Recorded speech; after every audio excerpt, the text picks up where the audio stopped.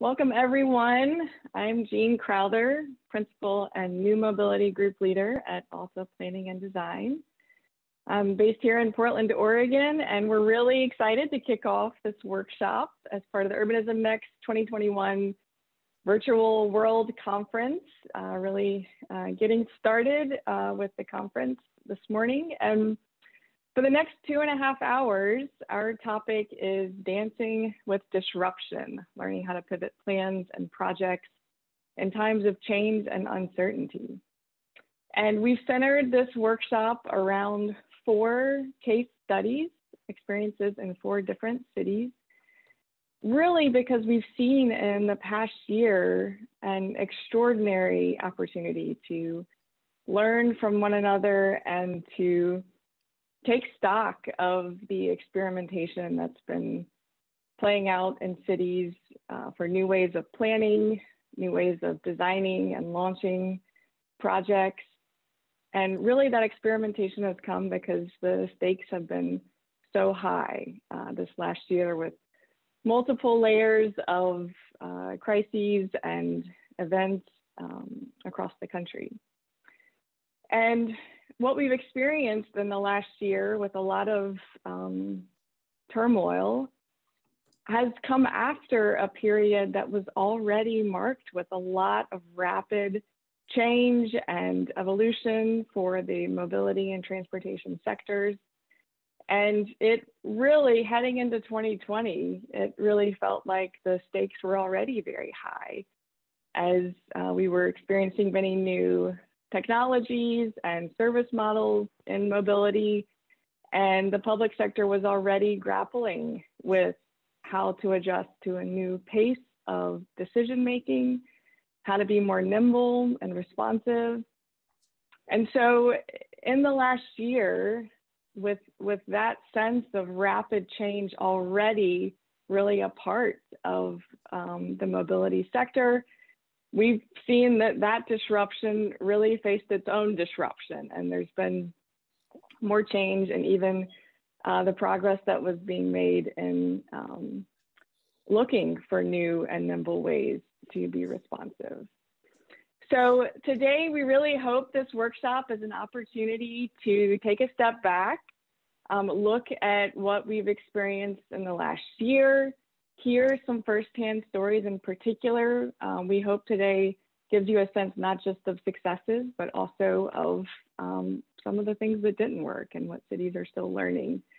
And we also are going to have the opportunity to hear from Nico Larco at Urbanism Next and David Bragdon from TransitCenter on some of the research and data that's been collected in recent months to help us put all of this and these case studies into perspective.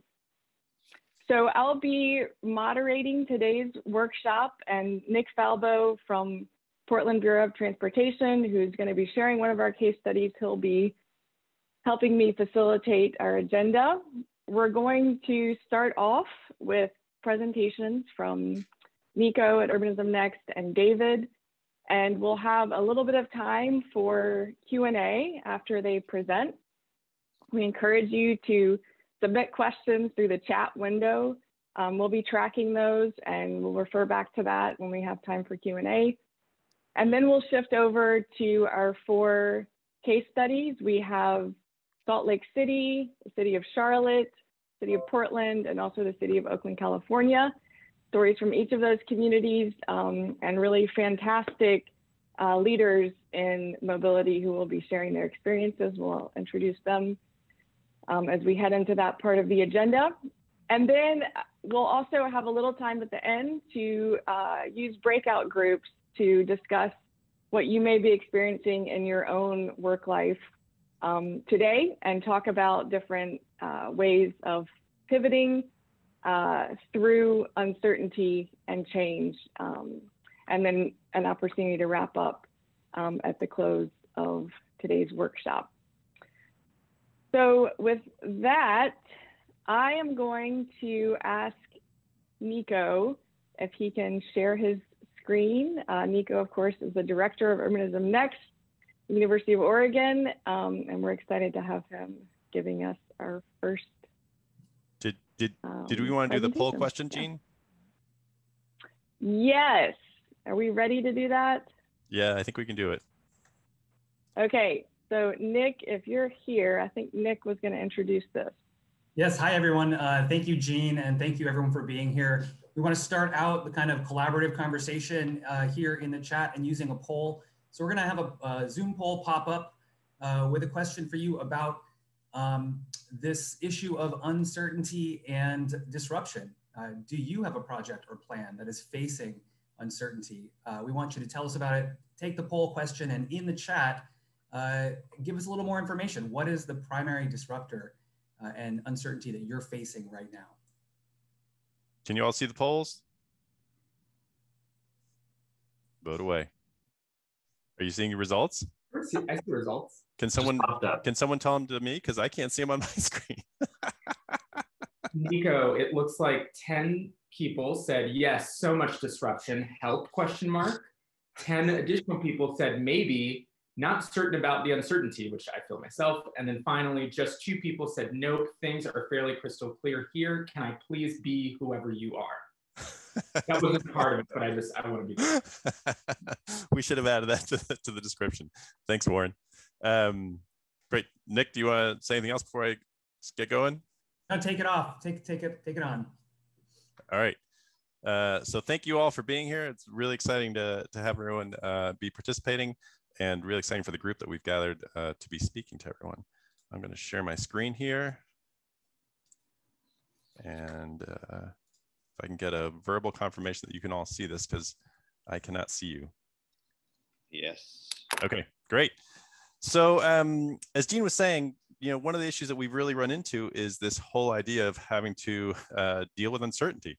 This is not something that I think is new in cities, and especially around a lot of the topics that we've talked about in Urbanism Next over the years. The advent of new mobility, e-commerce, especially, and thinking about what's going to happen with AVs, we're going to be actually seeing a lot of disruption and a lot of uncertainty. And how do you function in that? Well, COVID has made that very clear to everyone happening right now. So the plans that we had 2 years ago don't really make a whole lot of sense. How do we react to that, and how do we work within that?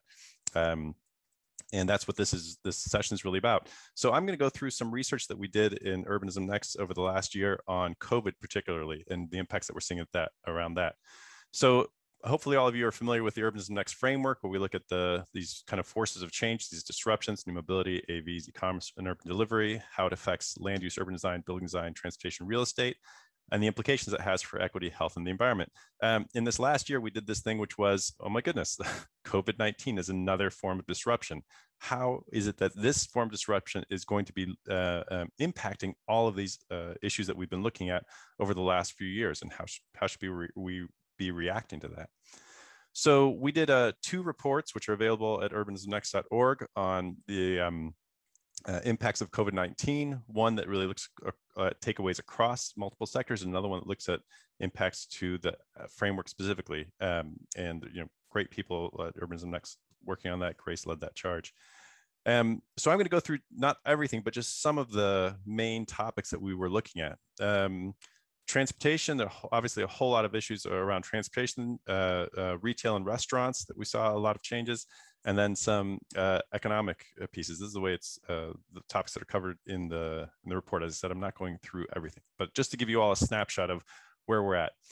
So one of the biggest disruptions we've seen is work from home. Enormous changes to the number of people who are going into the office. In June, it was reported around 42%. That came down. And these are 2 different places where data was gathered, so there's slightly, can't exactly compare apples to apples here, but it stayed fairly stable. Around a quarter of the population is working from home right now. That changes dramatically when you look at cities. So New York has about 84% of people working from home, not going into the office. So the 23% is over the entire country. A lot of the jobs are actually in rural areas, or you can't, so really strong differences between urban areas and rural areas. Slightly related to that as well, and is that there's a lot of people who don't have that option of working from home. A study came out in June looking at positions across the country, and about 50% of people do not have the option. Either they're essential workers or the job just can't be done from a distance. So there's definitely some inequities that exist in this whole even ability to work from home. But also, as we think about what's going to be happening post-pandemic, how many people are going to remain working from home, there is still this shift, this difference. That has translated to a dramatic drop in work-related trips. So, 50%, 40% reduction in the number of work trips that are happening, which means that we're seeing an enormous reduction in peak, right? As it turns out, so if we look at overall trips that are happening in the US per week, we're about at 86% of where we were pre-pandemic. So there's a lot of trips that are still happening. The thing is that they're fairly distributed along the day. We're not seeing anywhere near the peaks that we've been seeing, the rush hour peaks related to work, which has enormous implications for us in terms of the transportation system. We're also seeing a lot of changes happening in cycling. A lot of cities that had some cycling happening all of a sudden saw enormous boosts in that. Houston seeing a huge rise, New York City seeing an enormous rise in bicycle use. The weather's starting to get better throughout the country. We're seeing those numbers come up again. Interestingly, cities that have already fairly good cycling networks didn't see a tremendous change. So Portland being one of those cities, but large change in the number of bikes being used and sold throughout the country. We're going to be hearing more about this from David, but enormous drop in subway and in transit ridership. Sorry, this is from the MTA with 26% drop from pre-pandemic levels. That is a really large question of how is that going to continue and how's it going to be affecting the organization, our cities, and how we move around as well. Really interesting with this as well is the idea that if peak travel, if traffic and congestion is one of the things that actually pushes people to transit, if we've gotten rid of some of these peak, how will that affect transit? And also, if parking is one of the things that's really limited transit, and we no longer have as many people working going into the office, how is that going to affect transit? So these are really interesting questions to be thinking about, which I'm assuming David's going to be talking about somewhat. Large drop in TNC ridership, something that we look at a whole lot. You can see steady growth happening over there for a number of years, and then the pandemic happened and it plummeted. They have not recovered a whole lot, not tremendously surprising because of the need for social distancing. When that goes away, big question is how we're going to be rebounding. I think my sense is that we're going to see a lot of return to these types of activities. Large drop in the number of e-scooters and bicycle systems, both docked and undocked. Many of them closed permanently. A lot of them suspended operations or limited operations. We're seeing many of those starting to come back now, especially as we're getting into the spring season over here. Online, the shift to online cannot be overstated. So this is, in 2018, the second quarter, we were about 10% of total retail sales. In the second quarter of 2020, that went up to above 16%, right? So like a 60% rise happening really quickly. The last 2 quarters, it says reduced slightly, but it is hard to imagine that this is going to be going away. There's been a lot of shift. We've been in this long enough. The things that we talked about a year ago in this conference, how long are we going to be in this? How many of these things start to become habit? A lot of these habits have cemented themselves. A lot of the business models have been figured out. So this is not going to be going away. What has exploded, however, is the whole meal delivery piece. So if you look at DoorDash, Uber Eats, enormous growth, right? More than 100% growth of where we were pre-pandemic, which was already slightly rising. Again, it's hard to believe that this is going to be going away once these trends are set, once the barriers to entry have been overcome. So there might be some reduction as people actually like to go to the restaurants themselves, but my sense is these things are going to stay high. Tons of restaurants and bar closed throughout the country. This is a survey taken in July. My sense is that has gotten worse. Restaurant industry obviously is very sensitive to having cash flow all the time as low margin businesses. So my sense is that we're going to be seeing even more of this happening. And then, finally, the retail vacancy rates have skyrocketed. We're at 20% in the middle of last year and end of last year. That has come down a little bit in some cities and risen in others, but almost double of what we were pre-pandemic. So this is, again, it's going to have significant impacts around the country. So one thing to keep in mind is that these impacts are not equitable. And you're going to be hearing a little bit about that today in some of the presentations that are being coming from the cities. But this is very much a K-shaped event. People's ability to work from home is very different. Where street improvements are happening, and really interesting conversations you're going to be hearing from Oakland about that. The impacts on transit do not affect everyone in the population the same. People who are dependent on transit for movement overall is going to make significant differences. And then where neighborhood investments happening, right? So if we're spending more time in our neighborhoods, if we are no longer going to the central city, neighborhoods that are already economically disadvantaged are going to be having more and more trouble with this.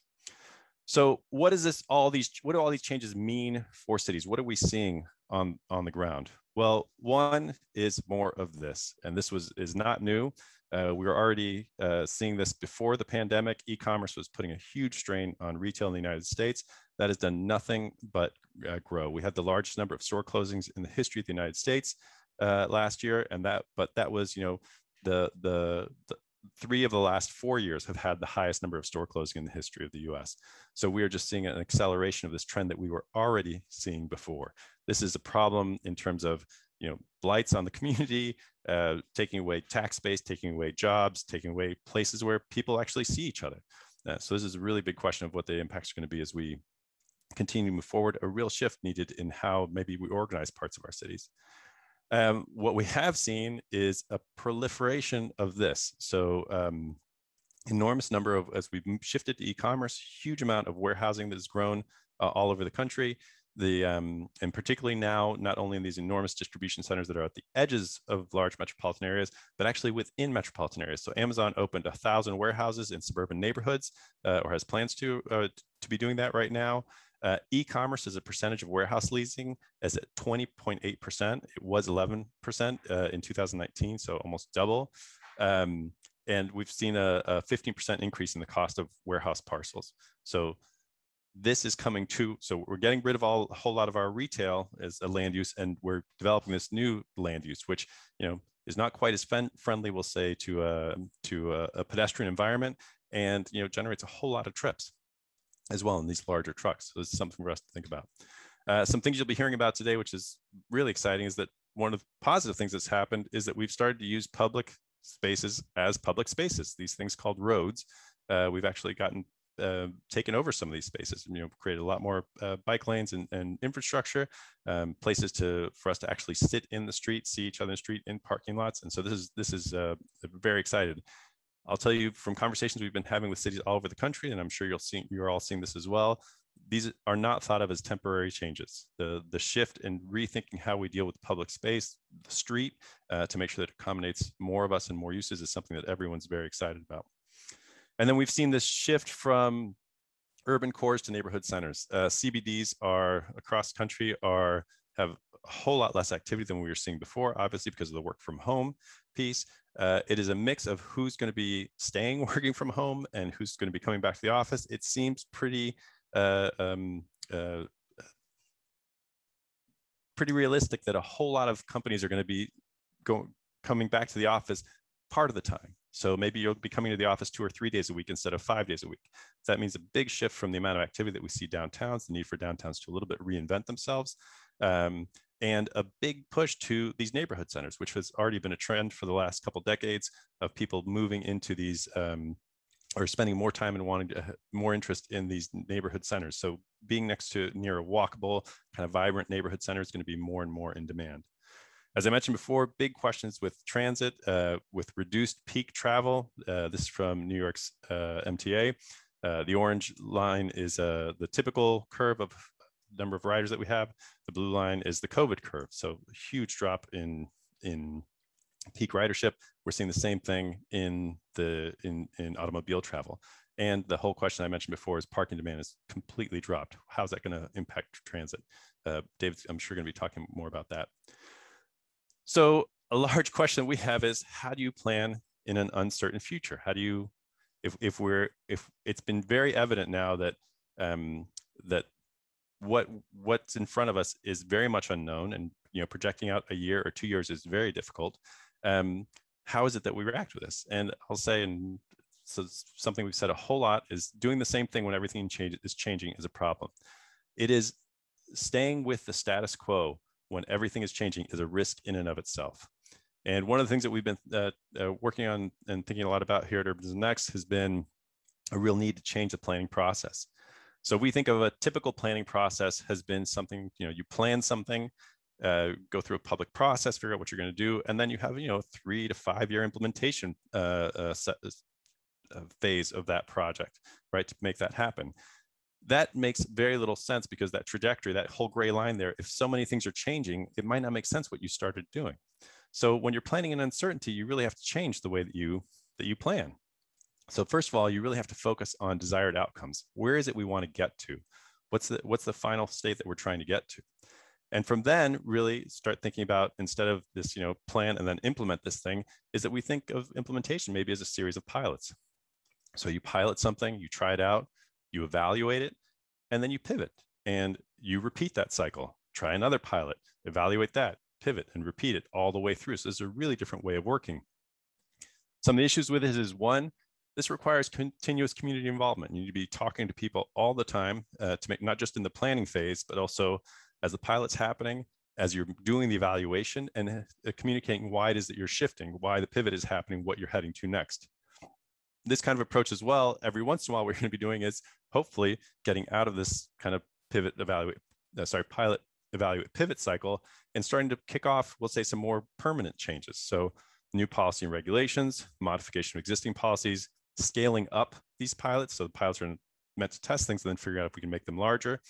Developing capabilities within agencies or within the private sector, things that need to be knowledge you need to have to be able to work better. Modify your process, create new initiatives altogether. And then every once in a while, actually, you might have to modify existing goals. So going way back to that first plan and thinking on those desired outcomes, how it is that you change that. Now, there's a few things you need to think about in this new planning process to make it all work. We need to work a little bit differently in cities, right? So we need to manage expectations so that it includes change, so that people understand as we go through a planning process, as we just say that we're doing something, we're testing it. And you're going to hear a lot about that from the cities that you're going to be here that are presenting today, and actually throughout the conference. There's going to need to be a lot of transparency in terms of timelines and evaluation criteria, so people can understand why you're making the changes that you're making and why you're deciding to pivot. If you do, you obviously need a lot of data to be able to make that evaluation happen. There has to be a lot more trust between stakeholders. The more difficult to maintain these kind of arm's length relationships. You need to really try to have everyone involved so that you can people can understand what it is that you're doing, understand that you're testing things, and understand when you make changes. There has to be an appropriate appetite for risk, which I think is really important, and that is from the kind of staff people within cities that are doing this, but also the leadership within cities, a willingness to say things might go wrong, and that's okay. This is the way that we learn. Obviously, we'd rather not have things go wrong, but in a quickly changing environment, it's almost the approach that we have to take. It's the only way that we can learn and keep going. Being much more entrepreneurial on the staff side, and you're going to hear a lot about that again today from the cities that we're talking with, and connecting those short-term measures to those long-term ambitions. We call that like the long game, making sure people understand how it is that the things that you're doing right now are really part of a longer vision, and how this incremental step is helping get you there. A lot of this work is on Urbanism Next and .org. We invite you all to look around at some of the reports that we put together. And with that, I will pass it back to Jean, I believe, or I'll take any questions. I guess I'm not sure if I don't remember if we're doing questions or not, Jean. Yeah, thanks, Nico. That was fantastic. We are going to let David Bragdon, the Executive Director of TransitCenter, go ahead and share his presentation, and then we'll have Q&A for both David and Nico's great insight. David, are you able to share your screen? Let's see about that. Test it out. All right. And do you see more purple than you bargained for? Yes. That's exactly how I describe that. Okay, great. Well, let me get this started here. So greetings from Lower Manhattan, where I am sitting in an office built for 16 people, and I'm here by myself. And I arrived here on a subway this morning that is probably at about 35% of the load that it would have had a year ago. Actually, you know what? A year and a week ago, I would say a year and 2 weeks ago. Actually, a year ago this week, I was in bed because I woke up with a kind of a cough and had COVID for a week. So that was what I was up to a year ago. But today, it's a different scene here in Lower Manhattan. And there are predictions for the future that anybody can make. But just for some historical context, on September the 12th, 2001, there were certainly predictions that this neighborhood wouldn't come back after the events of the day before, September 11th. The World Trade Center is about a 5-minute walk from where I am right now. And in fact, the past nearly 20 years, this neighborhood has boomed. And if you go back to the 1970s, there were predictions that not only this neighborhood of Manhattan, but the whole city was also doomed. Well, that turned out to not be true either. So let's not make predictions about doom and gloom based on current events. Cities are really, really important. So my topic today is about how transit agencies are and how they should be responding to the current emergency. But I really want to talk about that in the context of lessons learned in the emergency that can be applied going forward, and new practices, new ways of decision-making, new ways of involvement, new ways of prioritizing riders that have been learned on the fly that really should become standard practice going forward. And this is a big deal for an industry that is, as you know, very slow-moving, bureaucratic, command and control. Most transit agencies in this country are running a route structure similar to what they were running 50 years ago. They use labor management practices that have been in collective bargaining agreements that have been there decades. It's not an industry that changes very fast. That's where we come in as TransitCenter. We are a civic organization. We're a non-governmental organization. We're a foundation, tax-exempt foundation. We're dedicated to making cities more just and sustainable through better public transportation. We do applied research. We do public advocacy. We do grant making, primarily to support community-based advocacy for public transit on behalf of riders' interests. We're active in 20 to 30 of the largest cities in the country in terms of where our grants go and where our regional partners are. And that will inform this presentation. Unlike my city colleagues you're going to hear from later who have specific projects in their towns, I'm going to touch on some case studies very briefly from a number of places, a number of different transit agencies.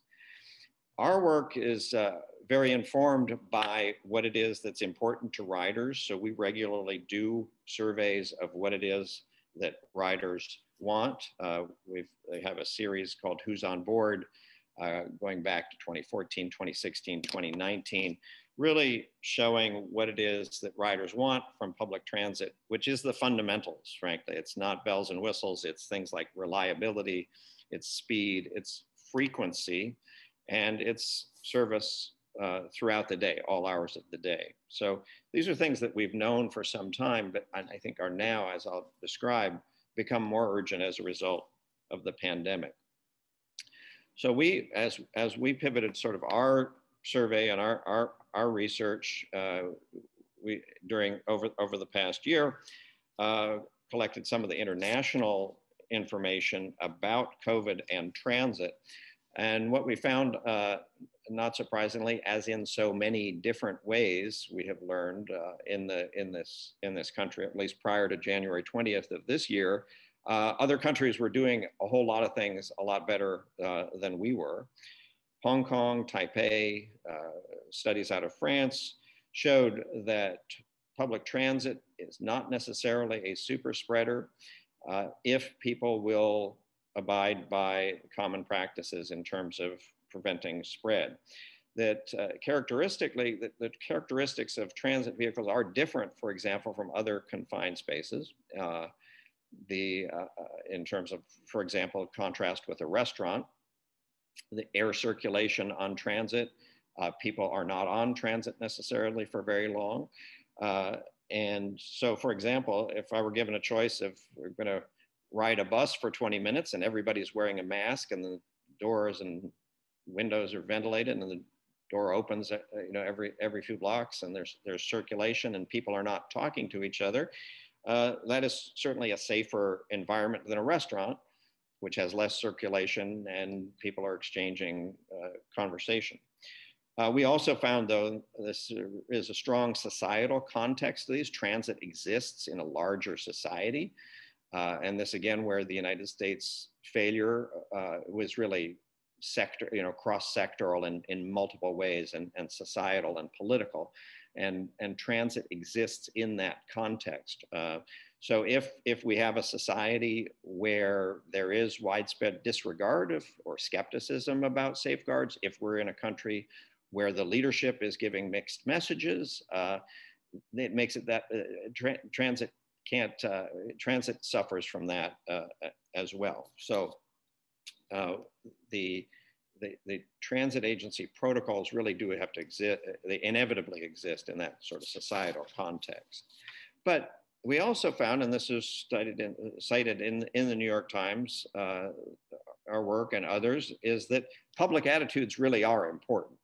The practices of the agency in terms of hygiene are important, but it's the individual behavior is very important.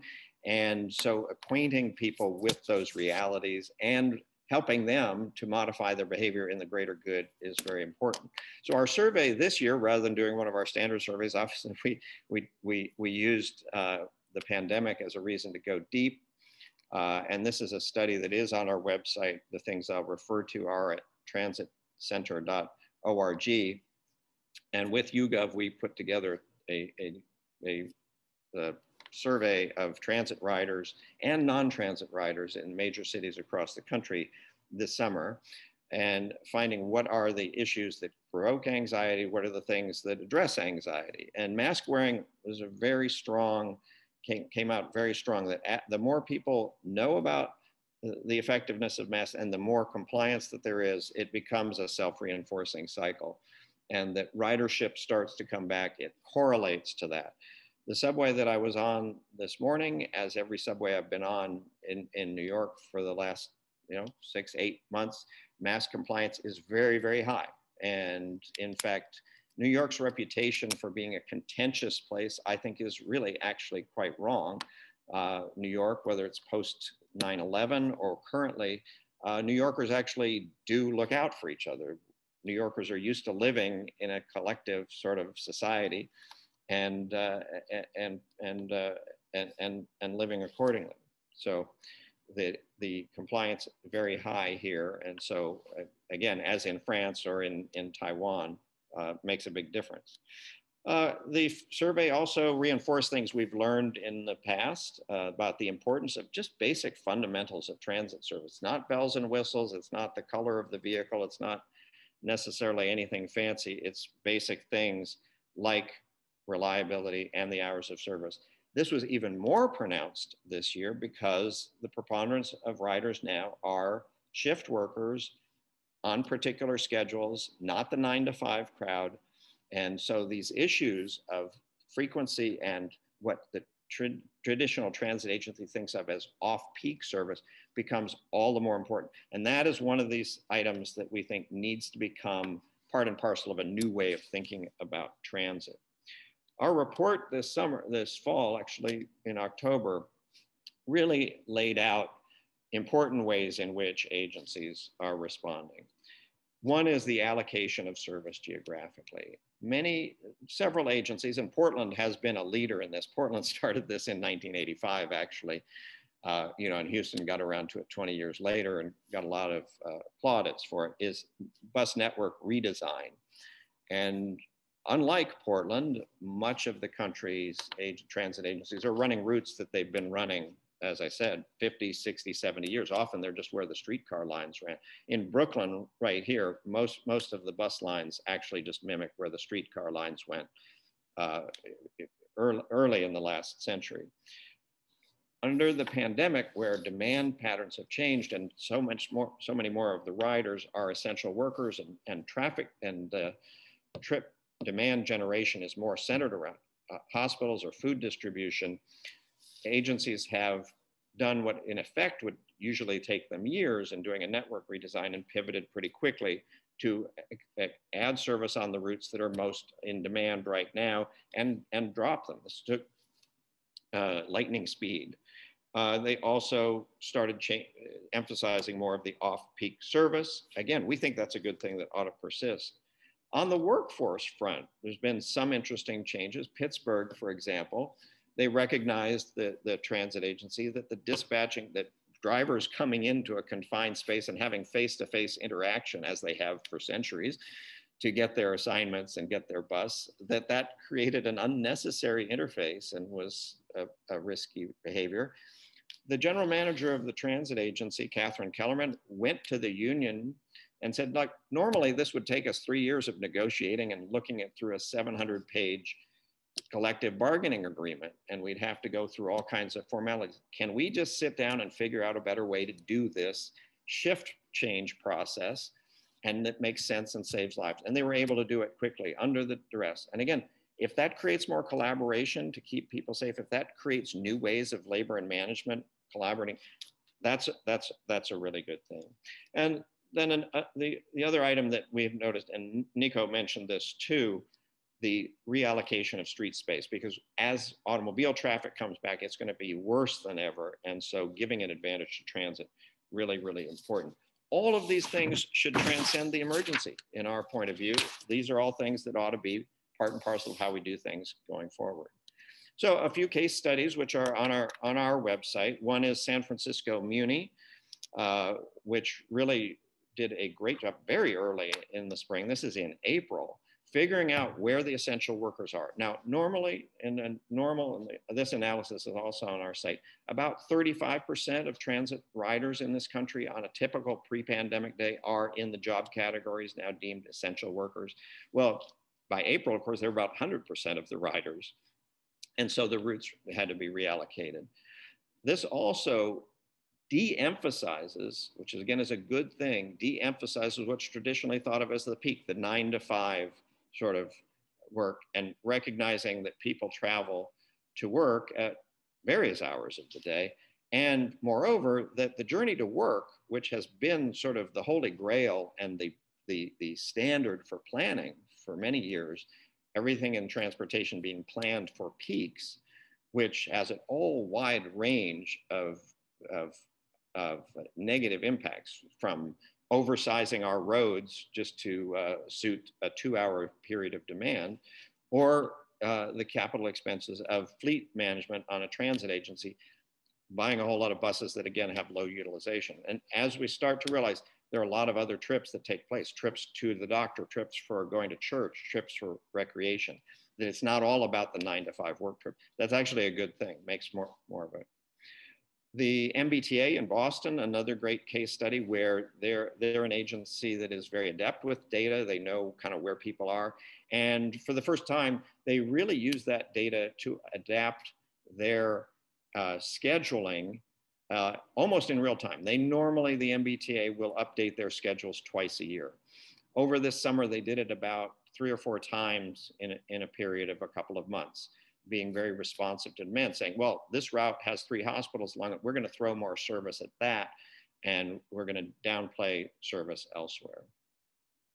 So all of these things we hope will inform things going forward, including federal policy. Last week, the president signed the American Rescue Act. That added roughly $30 billion for transit, which added to the CARES Act and other actions in 2020, amounts to a very large amount of relief funding for transit, about $60 billion. That's a huge contribution to get the agencies back in some fiscal condition. But the real prize coming up is the Reauthorization Act, which only happens every 5 years and is normally, frankly, a continuation of the status quo, primarily a status quo that really benefits automobiles and the Highway Trust Fund. This is an opportunity with the President and Secretary of Transportation who are really interested in infrastructure, really interested in climate change, really interested in racial equity and racial justice. This is an opportunity, rare opportunity, maybe the biggest opportunity since 1956, to really rethink our policies about transportation, the underlying things that are so favorable toward automobiles and so negative toward not only transit, but biking and walking, and that have so many racist underpinnings as well in terms of who gets served and who gets burdened.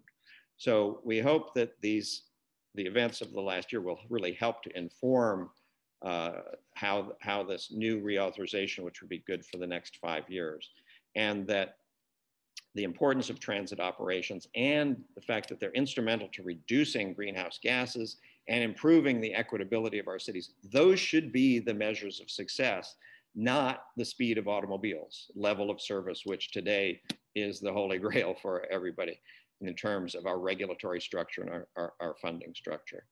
And of course, it's not all about money. That's often what the attention in Washington is about, the overall money, but it's really about policy change and the hidden incentives, the subsidies to automobiles, the racist structures underlying these things, those policies that we really want to change.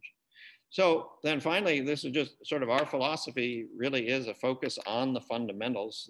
There's often, when people talk about the future of transportation, they talk about jetpacks or some magical new technology. You know, our belief is technology is a way of just making the things we have work better.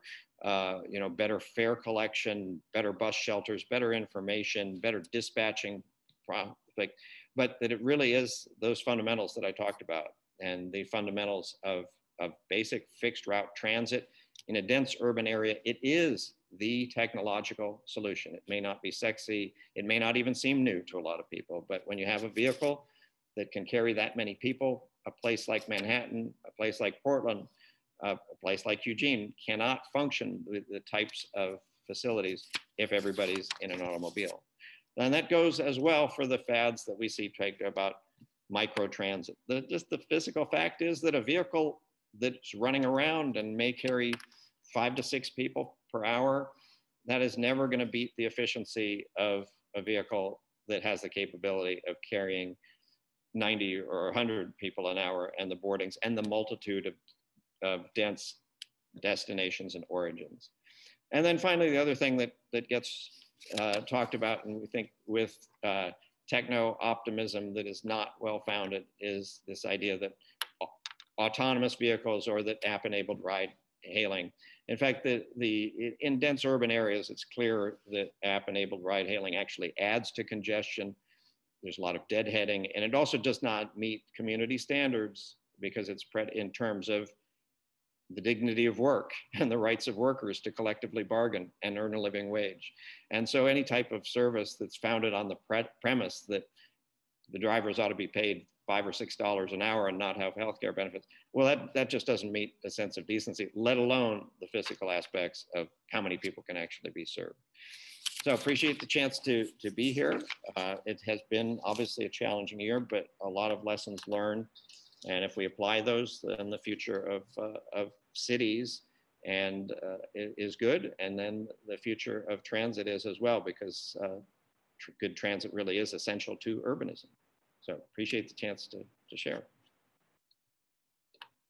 Thank you so much, David. Really fantastic info from both Nico and David. We're going to take just a minute to answer questions. I'll start off with one from Don. So please put questions in the chat window if you have them. We'll get to as many as we can.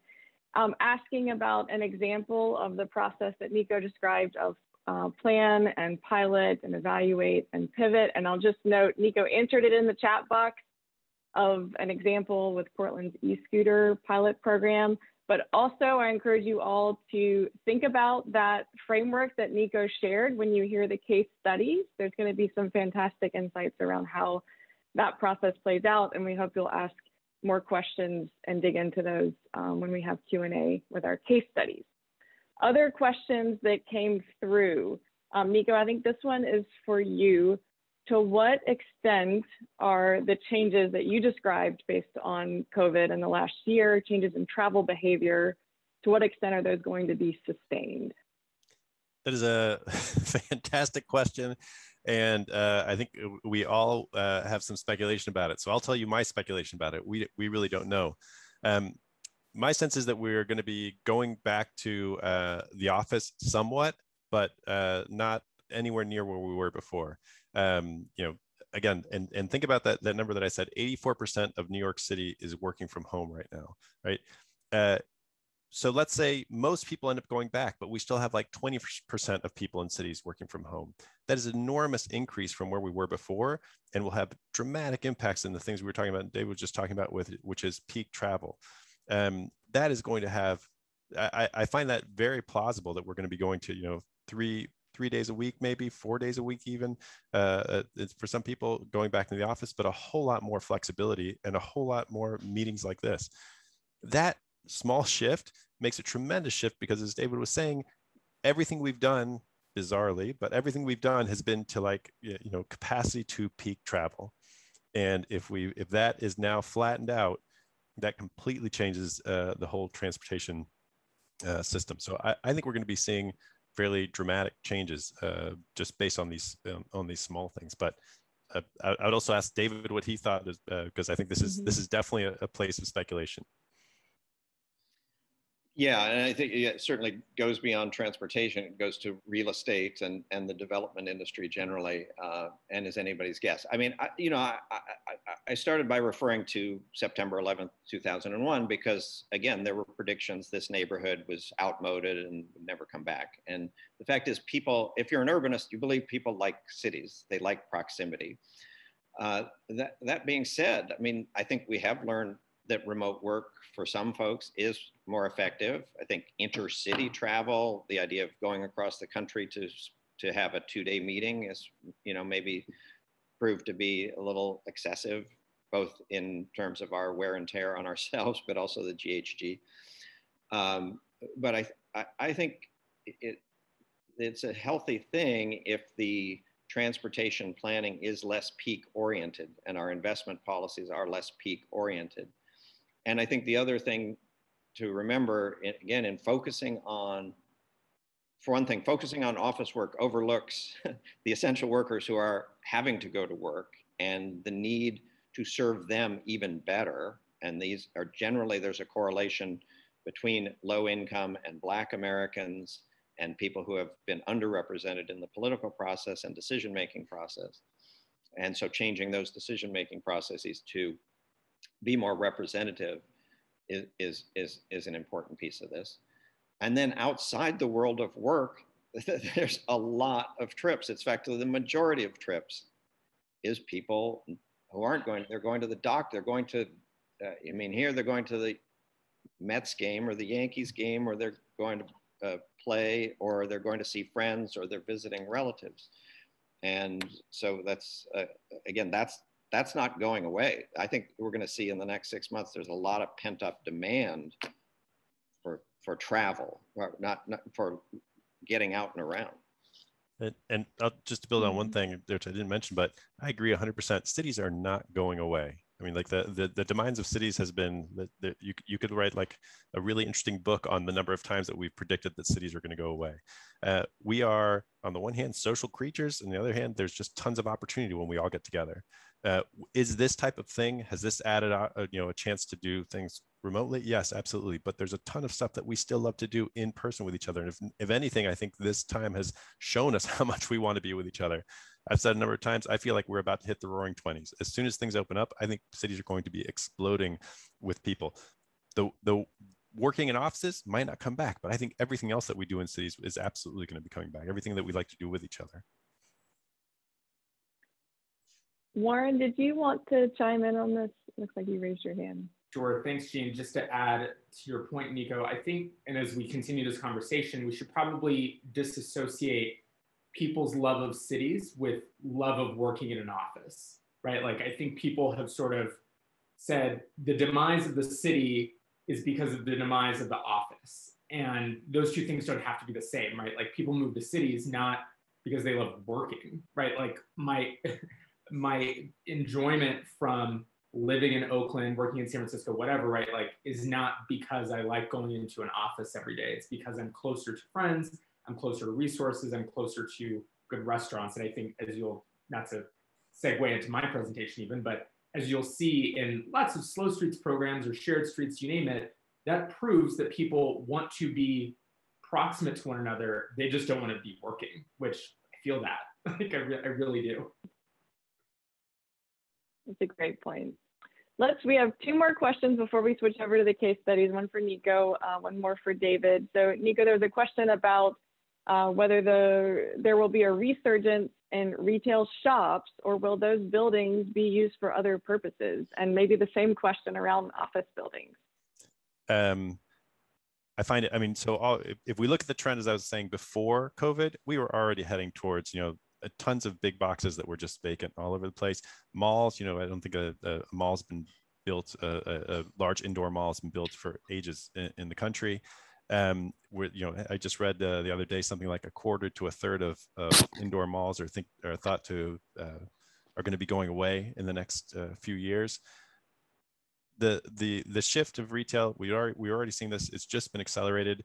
The question is then, what do we do with these spaces? And to be quite honest, some of these spaces weren't exactly wonderful, right? Like the big box environments with large parking lots in front of them weren't great spaces.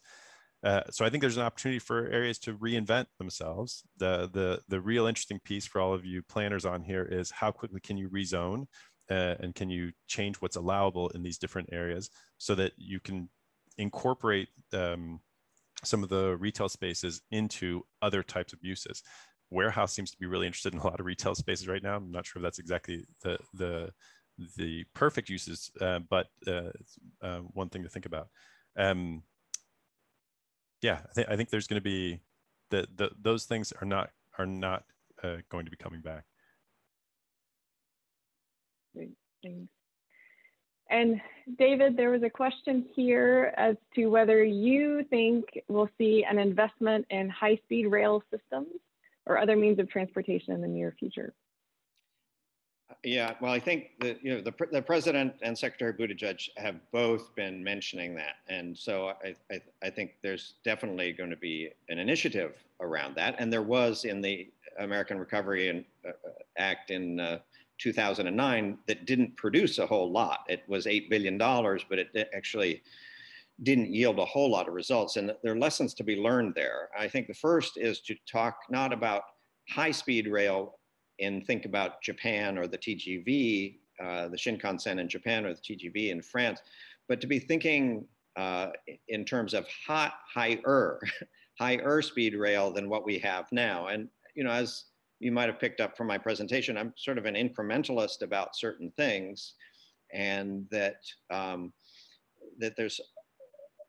are incremental improvements that can be made that can be quite significant, and that when you think about often the attention is also paid to top speed rather than average speed, when average speed is actually far more important. So take Seattle to Portland, 186 miles, two cities with commonalities, a lot of interaction between Portland and Seattle could be possible in terms of higher speed rail, 186 miles. So to the cost and land acquisition and so on to achieve a 250 mile an hour train is really not worth the time savings. Whereas if you can just average 90, you've got it under 2 hours, and you're beating the automobile, which is the competition, and you're making flying irrelevant at that point. So I think the approach needs to be, how do you achieve the 125 mile an hour as a max, which you can do with existing technology, and is much easier than going the Japan-France route. And then picking the corridors where you have major cities like Seattle and Portland that are within 250 miles of each other and are significant. And the obstacles to that are sort of our federal system, that our federal system deals in terms of states, state governments, rather than city pairs. Most city pairs are not encompassed in a single state. So in the case of Seattle, Portland, like that, ODOT doesn't give a rip about Seattle because only 10 miles of the route is in the state of Oregon. But it's incredibly economic important to Portland to have that access to Puget Sound and vice versa, yet most of the mileage is in Washington state. So, how do you allocate those costs? You have to get beyond the state governments somehow. And, and then the Midwest, you have the government in Indiana not finding this important, so you can't really connect Cleveland and Chicago, even though it's incredibly important to those two economies. So again, you've got to get the state governments out of it. So there's a real great market case to be made for it, but is held up by our political system. Thank you, David. We're going to go ahead and shift on to our next session. We hope the conversation around all of this will continue. Mika, are we able to do the second poll? You're on mute. Let me test. I don't think I am not able to. Yeah, for some reason it's that is okay. shutdown doesn't exist. I apologize for that. That is okay. We're gonna move ahead. This will keep us on track anyway. I would like to introduce our 4 case study panelists. I'm going to go ahead and introduce all 4 of them, and then we'll just shift into each of their presentations. First up, we're going to have Nick Falbo from the City of Portland Bureau of Transportation. Sharing a case study will then be followed by Warren Logan from the City of Oakland, California, then Julian Sabula from Salt Lake City, Utah, and then finally Scott Curry from City of Charlotte, North Carolina. So excited to have them all here, and they'll each be sharing their own slides. So Nick, if you are ready, share your screen and we will jump in. And remember to use the chat window, and we'll have a good chunk of time for Q&A following the 4 presentations. Thanks, Jane. I am ready. Let me share my screen. Hi, everybody. My name is Nick Falbo. I'm a senior transportation planner at the Portland Bureau of Transportation, and today I'll be sharing about our Bureau's street use response to the COVID crisis that we call the Safe Streets Initiative. You'll hear about how we pivoted in a time of crisis to change the work that we do for our community, how we adopted a nimbler approach in our temporary programming, and how we focus our short-term responses to advance our long-term goals. Life under COVID hit us fast, just this week, a year ago.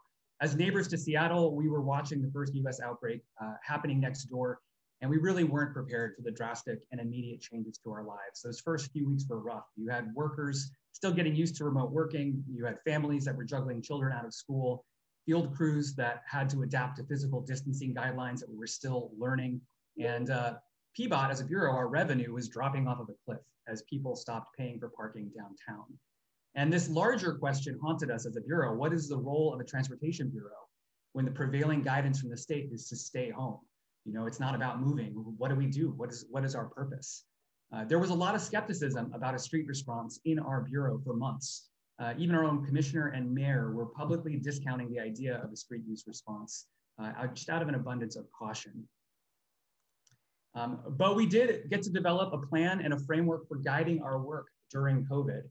Our framework centered on telling a bigger story about this moment, about how what we do now fits into a longer range vision as a city. And so our COVID street response, it wouldn't be just a reactionary one-time event. It would be a necessary and ongoing step toward recovery, and one that would adapt to changing circumstances and prepare us for what's coming next. By putting our temporary work plan in this bigger context of a bigger vision, it helped sell it to supervisors, to leadership, and to skeptical elected officials. And it really provided us a path forward in a time where uncertainty was overwhelming, and it really continues to guide us today. The framework presented 4 interconnected and overlapping waves of change, starting with staying home and saving lives, moving to supporting physical distancing, and then ultimately kind of where we are now, getting into this conversation about economic recovery and reinvestment and reimagining a better future.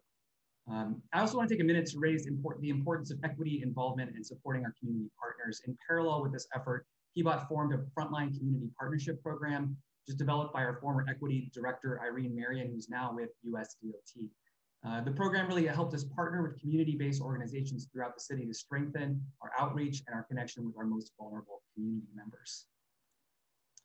The early months of the pandemic were spent on staying home and saving lives, and PBOT's work was really centered on helping other bureaus achieve goals to support our community, including hygiene stations and emergency coordination, using our streets for food distribution, and sanitizing and discounting transportation systems such as our streetcar and our bike share. But the highest profile moves really came as we moved into supporting physical distancing, because this really involved visible changes to our streets. And this, the 3 main programs of our effort was Slow Streets, Safer Busy Streets, and Healthy Businesses. The Slow Streets program established a basic network of highly visible, low volume local streets prioritized for people walking and biking. In the early days of COVID, the slow street installations, they got a lot of attention across the country, as well as criticism about the risks of implementing new infrastructure during a pandemic. Now, we approached it really with caution by installing the first phase of our work on the existing neighborhood greenway network. These streets have already been designed for better walking and biking, and these interventions strengthen and reinforce their role in the community. A later expansion of the Slow Streets network let us bring this tool to other parts of town after more feedback and involvement. And many of the second round installations were on streets where previous planning had recommended future neighborhood greenway construction. Overall, the responses have been overwhelmingly positive. As we went through a kind of a cycle of implementing and learning, we have our eyes on the future, and we're looking at developing a new kind of permanent slow street tool to help us implement future neighborhood greenways and planning practices. The Safer Busy Streets program used temporary materials to provide more room to walk on streets with narrow or missing sidewalks. These projects included corridor installations along multiple blocks, as well as curb bulb out installations. And all of these locations are on our Vision Zero high crash network. This process involved continuous feedback with the community where these were deployed. The feedback wasn't always positive. We actually heard a lot of understanding about the need for some of these changes, poor installation legibility, and impacts to on-street parking, and just a general lack of community support in some cases. So in response, we modified the projects for better clarity, and we even removed some segments that were considered unsuccessful. And I think willingness to admit that some things just aren't working, whether that's the design or the location, that's an important part of a pilot process. And in the long run, this really did introduce a new tool. PBOT had never really done these painted curb extensions before, and we're now talking about how to integrate these tools into our capital project pipeline.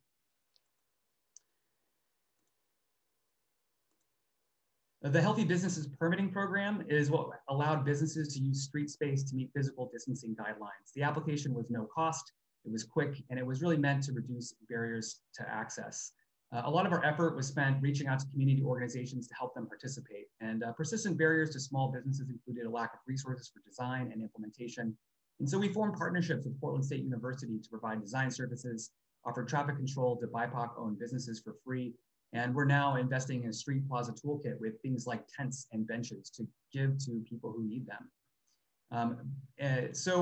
But even then, we really weren't getting all of the participation that we hoped to in some of our Black-centered business districts. So we worked with NACTO to get some funding to take these ideas even further and facilitated a Black-centered plaza space with our community partners. And it's been very successful with hundreds of permits issued. In the long run, we want to take these lessons learned about reducing barriers to entry to support ongoing equitable community street plaza development. One overall challenge we had for planning during COVID is how to safely involve the general public in our work. While meetings can move online, in-person engagement has been off limits. So to solve this, we've been using a new text-based survey approach, posting signs and stickers in the street to receive hyper-local awareness and feedback on the work we were doing. And this feedback is informing kind of expansions into 2021. As an overall reflection, there are really a few things that helped us succeed and overcome internal and external opposition. The work we were doing was low impact. It had a real sense of purpose and utility. We were using temporary materials, which allowed for easy modification or removal. It was built on past plans and programs so that we weren't really inventing anything new, and in many cases acted as kind of pre-implementation of funded projects. And by maintaining a responsive feedback loop for community involvement and a decentralized structure for implementation, we were able to respond quickly. And then finally, our work really maintained a focus on the future while meeting the needs of today, so that the work we were doing seemed relevant now and seems relevant in the future. Thanks for that. I look forward to the conversation later. Great, thank you, Nick. Warren, if you're ready, if you. Yeah, I am super ready. Hold on, let me share my screen. And then if I click correctly, let's do that. Okay, hey everybody. I am Warren Logan, and I'm really excited to share with you virtually the same presentation, but in Oakland, and that's the exciting part, right? I will try and fly through some of the more common slides that I think Nico just shared as well, and then talk with you about some of the lessons learned that we had for Oakland Slow Streets and during COVID. So first, I'll describe our Slow Streets program, which is our neighborhood traffic calming. Then I'll describe a little bit about the feedback that we received, especially in our communities of concern, primarily in Deep East Oakland, and then discuss some of the pivots that we made, which are called essential places, our Flex Streets program, and then finally how all of these kind of fit together and help us sort of solidify what the next phases should look like even beyond COVID. And actually, a week from now, last year, so this time last year in April, excuse me, the mayor announced that we would be closing 74 miles of Oakland streets to through traffic to allow for people just like this to walk around and just sort of stretch their legs. One of the major reasons we did this is not only to calm traffic when it was getting even more dangerous, but also to discourage people from all gathering at Lake Merritt, which is this beautiful kind of 5K mile lake in the middle of the city. For many folks who saw slow streets, this is exactly what it looked like. Families just walking around and enjoying what at the time was California sunshine. We recognized though that in Deep East Oakland, a number of community groups shared with us, and quite viscerally at times, that this is not what their experience was. And even if traffic was reduced, they felt that they didn't have ownership of the program and that it might seem like gentrification or that the city was trying to displace them from their community, which is obviously a misfire. And so after working with those community-based organizations, they shared with us, you know, if you're going to help, right, help us get to the grocery store, help us literally just cross the street. And so we launched what's called the Slow Streets Essential Places program. What this does is it uses the same sort of tactical urbanist moves. You know, you've got the cones, you've got the signs here, and we worked with those CBOs to identify, you know, 5 at a time or so, where neighborhood clinics were, where pop-up testing sites were operating, food, and then even, you know, just getting people to the dry cleaners at times, right? And we just set these up, and they've now transitioned into not just these dinky cones, but into the soft hit posts. And now we have the hard hit post, which is pretty exciting as well. So a month later, as we were opening the economy back up and then closing it later, we started this program called the Flex Streets program. And what's exciting about it is that, you know, the city of Oakland, like many others, had major and minor encroachment permits already, which probably many of you are familiar with as the tool to enabling, you know, cafe seating, sidewalk eateries, you know, you've got the parklets and even full street closures. Recognizing though that many of the businesses we were trying to engage during this process were not used to talking with the government or applying for a multi-month, you know, $2,000-3,000 permit, we basically wiped the slate clean and built a new permitting program that allowed for automatic permits. You could draw out on a napkin, literally, what you were planning to do, and we provided templates to people who needed extra help. And we went from having, I think, 4 official parklets to over 50. And we had, I think, about 300 applications for Flex Streets, which is pretty exciting. Additional to this, though, is that we basically brought all of our mobile food vending programs into compliance. We actually didn't have a food truck program before Flex Streets, and we're able to basically provide a permit system for this whole industry that had just been sort of in the shadows in Oakland. What's unfortunate, again, though, and you're starting to see a theme here, is that while we had, you know, nearly 300 applications, only 3 of those, right, so less than 1% really, were in Deep East Oakland. And again, we're starting to question, you know, why is it that the same neighborhoods are not able to participate in these programs, even as we're lowering barriers, right? Even as we're making them freeze, even as we're providing technical support. I just want to sort of draw a lasso around all of the different street-based programs that we offered, just to share with you that, you know, not only did we have slow streets, but essential places and Flex Streets.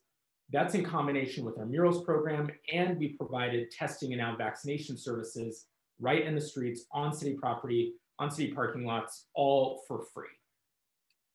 And when you look at this sort of in a comprehensive way, you start to realize that each of these different programs is sort of providing dividends and lessons learned to each other. And as we move forward, you know, reopening the economy for the 2nd or 3rd time now, we're planning on creating sort of this menu of options for folks so that it's not just a one size fit all, but rather the community says, I feel like my streets aren't safe enough.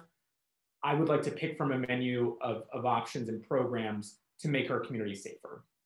Our Flex Streets program is going to be, hopefully, formally adopted by our council to allow for this sort of burgeoning industry of parklets and street closures and special events. And then we're going to take our cultural markets and marry that with Flex Streets to hopefully engage our sort of POC BIPOC community to participate more in these sort of pop-up merchant activities. What's also sort of salient, and this is I think the takeaway that I want to share with all of you, is that we're not only allowing encouraging our programs and our teams to learn from each other, we are also transitioning from city-run programs into CBO partnerships and providing technical support along the way, so that at the end of the day, we are creating a more resilient community base that is able to not only navigate ideally less restrictive government policies, but that they understand how to help themselves, sort of the train the trainer model. The other lessons learned are here, right? So we've got partnering with the community. That's what has really made a number of these programs successful. Again, training community leaders.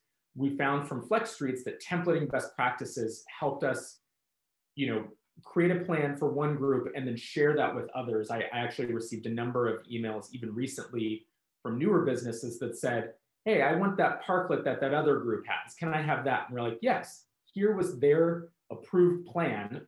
Send this back to me, and that is your complete application, right? Again, working across silos, the team that brought this together was actually through our emergency operations group that I helped lead in our community resilience team. And that includes Department of Transportation, Economic and Workforce Development, police, fire, city administrators, and the planning department. And having that senior leadership from each one of those departments helped us make decisions so much faster. If someone said, I have an idea, the other group could say, I will sign off on that. And in one meeting, we had written half the policy, right? The final piece, and I think this is perhaps the most important point that we're still learning in spades, especially from pushback and DP Stokeland, is that if the community doesn't feel like they own the program, that it is their program, it's always going to receive this pushback. And so we're learning both through the partnerships and through sort of this shared iterative experience, how to engender that community ownership. And I share that lesson learned with all of you to sort of encourage in each of your cities to use that as a focal point for how to move forward. Back to you, Jean. Well, fantastic. Great stuff. Thank you. We are going to move on to Salt Lake City and hear from Julianne. And thank you all for submitting questions. Keep those coming. We're looking forward to some discussion.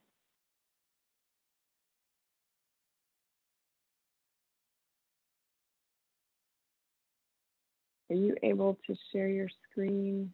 Yes. Sorry, my mouse was having a hard time finding the right monitor. Thank you, Jean. Okay. Yeah. Here it comes, I hope.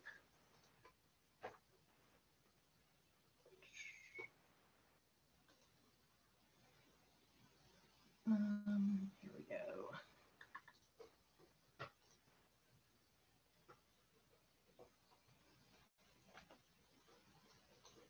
Okay, are you seeing my screen? We can see it. Great. I can't seem to move. There we go. Sorry, guys.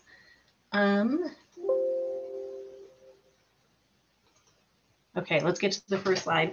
My name's Julianne Sabula, and I manage strategic planning for the Salt Lake City Transportation Division. We work on master plans, we work on policy. It's a really fun group to work with. My presentation is less about on the ground stuff and more about some conceptual work that we were doing prior to the pandemic and some other things happening. This is in the west side of our city. It's mainly industrial, but it's kind of a weird mishmash of uses. So you have the Salt Lake City International Airport. You've got some migratory bird refuge and some pretty sensitive lands, marshlands. And then you have this sort of industrial major job center. The study area job numbers are the same as in our central business district. It's just that the density is really, really low. It's across 28,000 acres compared with 160 acres in our downtown. These businesses were really struggling pre-pandemic, primarily due to transportation issues. There are very few streets. The transit options are really circuitous, time consuming, lots of transfers, and they're not really at the right time of day for a lot of these jobs. It's a lot of shift work. And so, many businesses, UPS was an example, they said we have a 30% employee turnover rate just due to transportation. In addition, city staff has been getting complaints about parking, about traffic congestion, especially during peak periods, because you have, not only commutes, but you have a lot of freight movement through the area. And this whole area is crisscrossed by heavy rail lines, in addition to a limited number of state-owned roads. And then the area is newly an inland port. And I'll talk about that a little bit more in a minute, but it's increasing the number of jobs out there. There are buildings going up, by the day, it seems like. And so we're getting even more freight movement in the area. And then finally, it's an area that's pretty highly contested, in part because the state took over the area. And so there's mixed feelings on the part of city residents. And in part from environmentalists who are concerned, about air quality and about the land out in that part of the city. So what we came in to do, it was an offshoot of our transit master plan. And this was to take low density job centers and help establish some transportation management associations. And so, we got together with some champions. We had Sephora, a manager there, a couple of businesses that were really excited about finding solutions, bringing businesses together to solve some of the problems they were having with transportation. We were looking to start with early win transportation demand management strategies. Can we start running shuttles from major transit stops to these businesses, and so forth. And then we wanted to implement some pop-up projects just to create some visibility. The businesses are so spread out, you don't have the same kind of cohesion as in, say, an office park, where people are closer together and they're kind of joined by CC&Rs and so forth. So then we had a series of disruptions. Among them, not only the pandemic, but we had a major earthquake in March. In fact, right after we went to work from home. Tomorrow it will have been a year ago that we had this earthquake. And so that created a lot of havoc around the city, and then weeks of aftershocks. And then in September, we had a major windstorm, and that windstorm tore out 2,000 trees across the city. And that pulled down a bunch of infrastructure, overhead wires. It pulled up sidewalks. And so it was just a mess all over the city, and just kind of recovering from one state of emergency and moving to the next.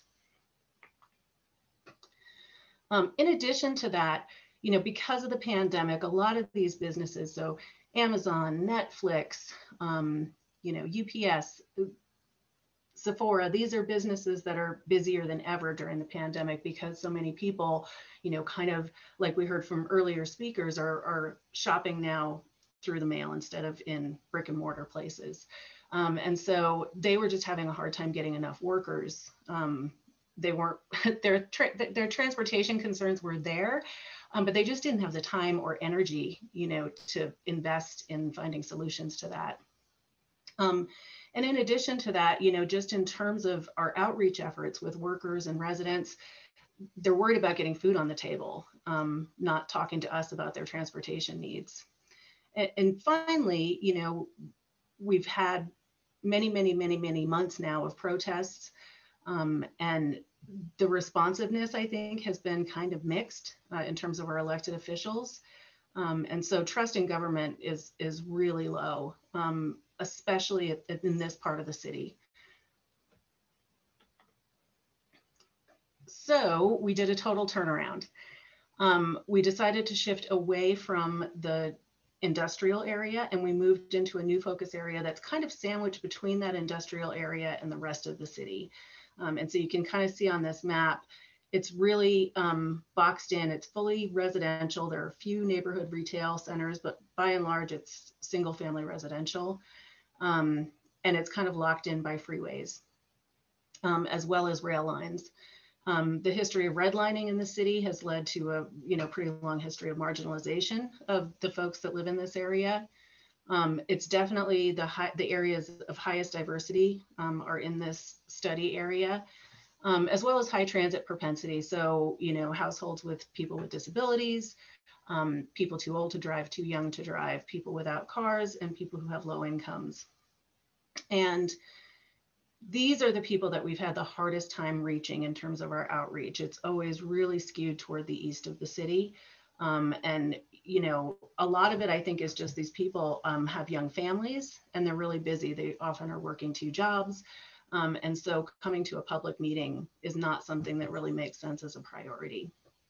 So the tasks we decided to engage were to do more detailed research and data collection in this area, and then just brainstorm a whole menu of solutions and make ourselves available to people to understand how those solutions resonate. And finally, to do something tangible. This area has been studied a lot, and I don't think they want to hear about another study happening in the area without action to follow pretty immediately. So then we had our first meeting. A bunch of community organizations came together to talk with us. And it was a little bit disheartening. We thought, oh, they're going to be so glad we got them all together and we're going to work together and we're going to do something. And these are some of the quotes that we heard. I think notably we can see in terms of how consultants and traditional government folks translate things. This one quote, when you talk about the importance, there's a lack of trust, and it was transcribed by the consultant as there are communication challenges. Those are really different things. And so we had to kind of go back and examine how we're approaching these things. A lack of trust is just not the same as a communication challenge. And you can't address it in the same way.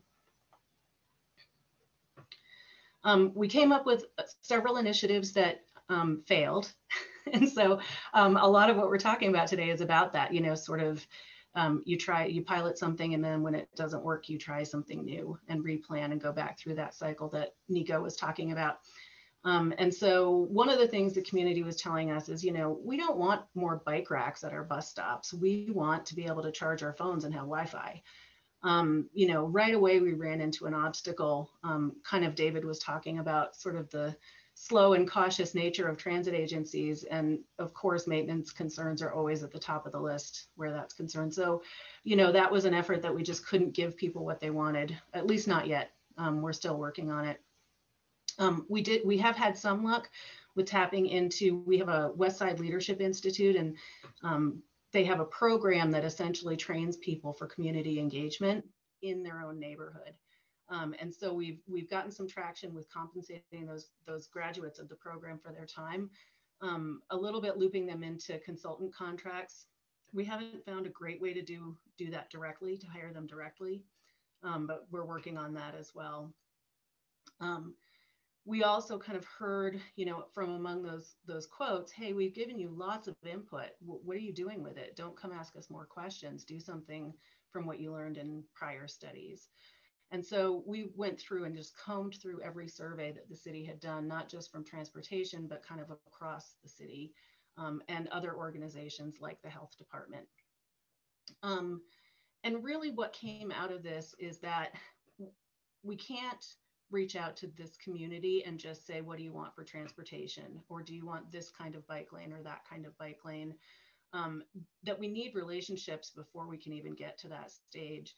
And, I attended a presentation a couple of years ago, and one of my favorite quotes from that presentation was just, you can't propose on your first date.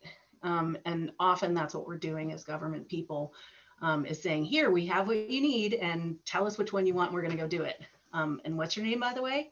And so we're kind of working toward being in the community more, and having a really open approach in our engagement. So instead of thinking about our own objectives, start to get a sense of what people's objectives are more globally, and kind of in that same spirit of breaking down silos that Warren was talking about, come back and say, as a city, how do we more holistically respond to what we're hearing from this community?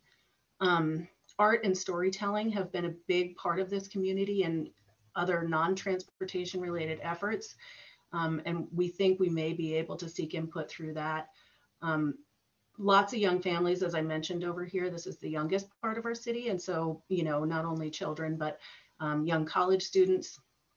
And so we have a real opportunity to seek input through them. We have a lot of programs out in the area where we can have touch points with people, and through a lot of these kids, especially because so many people don't speak English, through kids, we can get some translation from older people within their households. So that's what we're working on now. I guess, in conclusion, the early wins that we were seeking at the very beginning of this process, they're really found within the status quo. What will work right away and make everybody happy with what we're doing so that we can continue?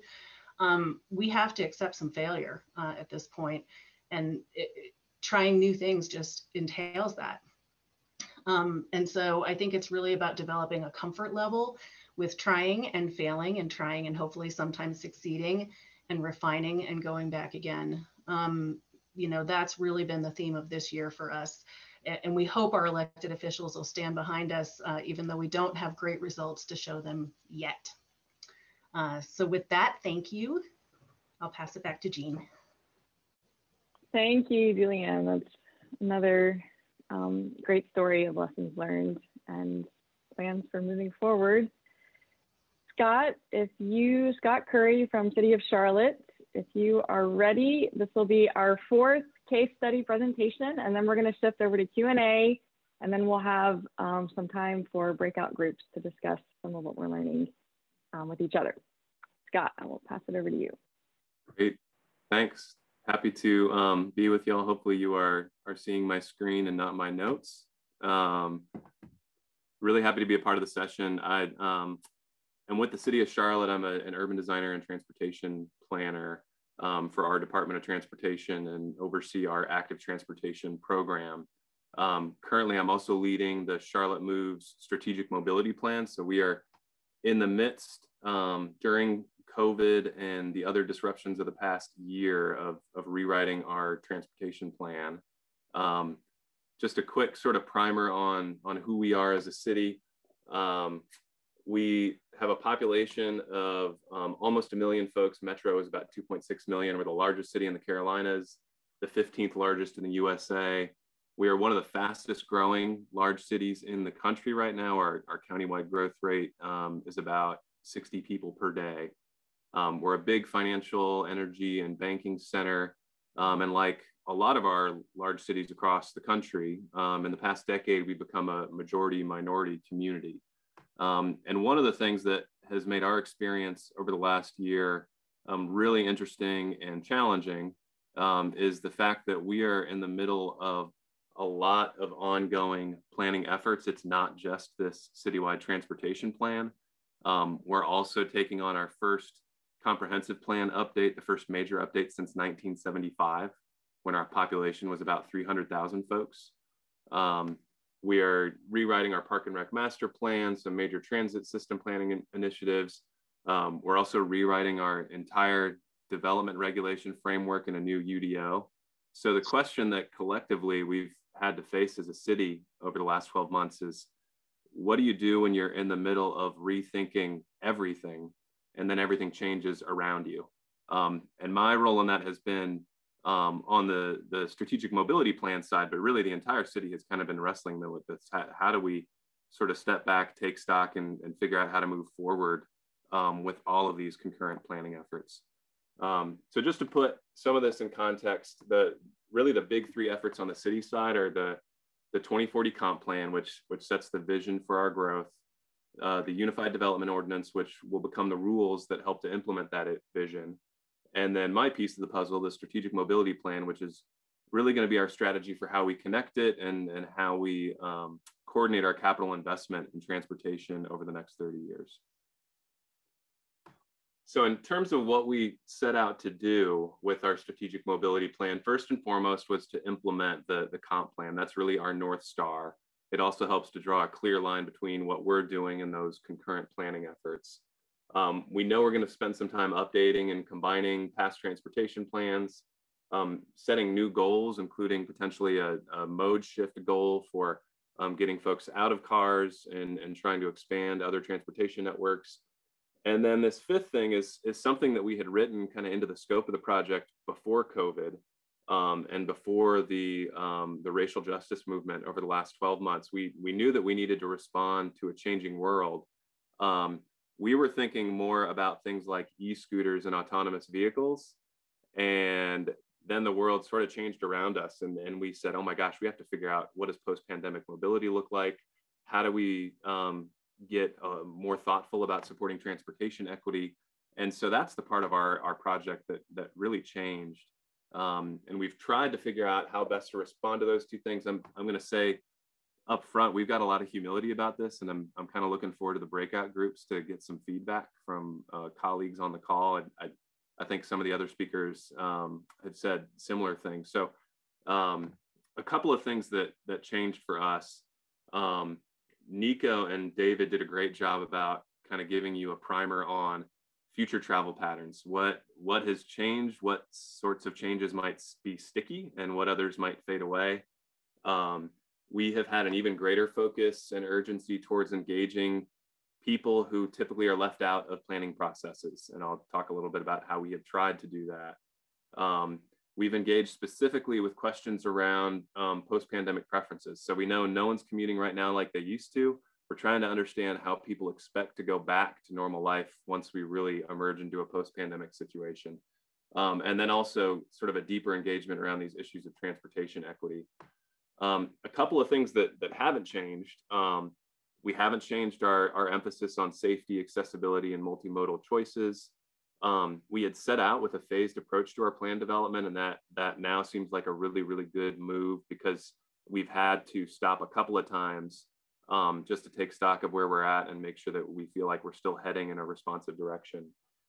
And then something else that has been really important to us as a city is focusing on the spatial patterns of inequity that exist within Charlotte. The three maps at the right are comparisons of different characteristics of our city: voter participation at the top, race at the bottom right, median household income bottom left.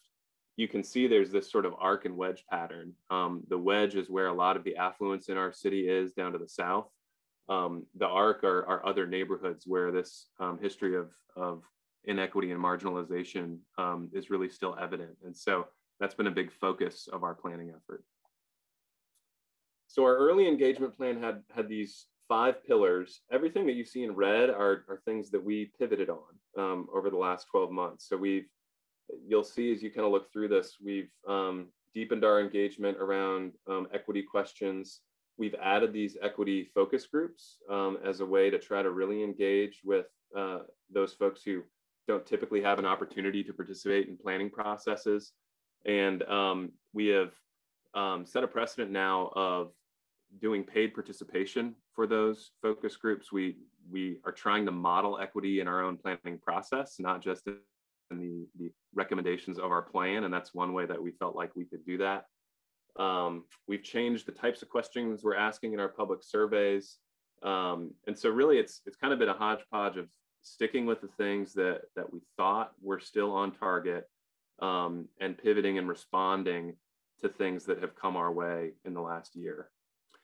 And so I'm going to share some of our early results. We're still midstream on this transportation planning process, but some early and interesting results for us include some of the things we're hearing about transportation equity. We've tried to be really thoughtful about how we define this in a specific way. And so we've had really strong support for these 2 ideas of defining equity as focusing investment on the people and places that are most vulnerable, and also focusing investment on the modes of transportation that have been historically underinvested, like walking, biking, and transit. And then when it comes to behaviors, we've done some surveying, and this is, I'll admit, a little bit apples to oranges. This is comparing observed behavior pre-pandemic to what folks are telling us they expect they will do post-pandemic. So keep that in mind. We're not post-pandemic yet, so we can't tailor this to observed behavior. I know that Nico's sort of struggled with some of that as well in his research, but I think this really underscores a point that Nico eloquently made earlier, that we're getting less peaky. We're seeing a reduction in the number of folks who expect that they will be driving to work 5 days a week or more. And a lot of that we think is explained by telecommuting and other forms of transportation. We're also seeing an increase in the number of people who expect that they will walk or ride a bike 3 or more days a week. And so that has some potential big implications for split week commuting patterns, for things like safety, equity, multimodal choices, even small shifts in the overall number of folks who are commuting to work in a car 5 days a week could really influence kind of peak hour volumes, and then unlock some new opportunities in how we allocate our roadway space. And again, Nico and David made this point that if we sort of free ourselves from having to design to peak hour, and this is a revelation and sort of a wake-up call for those of us that are still doing that, that really helps us to potentially unlock some of these opportunities. And then the last thing I'll mention is we've done a little bit of polling around transit demand. We're in the middle of also updating our transit system master plan. And the early results on that is that regional demand remains strong for investment in transit within the Charlotte region. That's an area where we're still trying to understand and kind of parse out what that looks like for us over the next year to sort of long-term transit investment. So some early lessons for us, you saw the slides that kind of support these conclusions. It has become really important to us to be very clear with what we mean when we say transportation equity. And so we've defined it in these two ways. I mentioned them earlier: social and geographic equity and modal equity. And that has implications specifically for how we hope to invest limited transportation dollars in the future.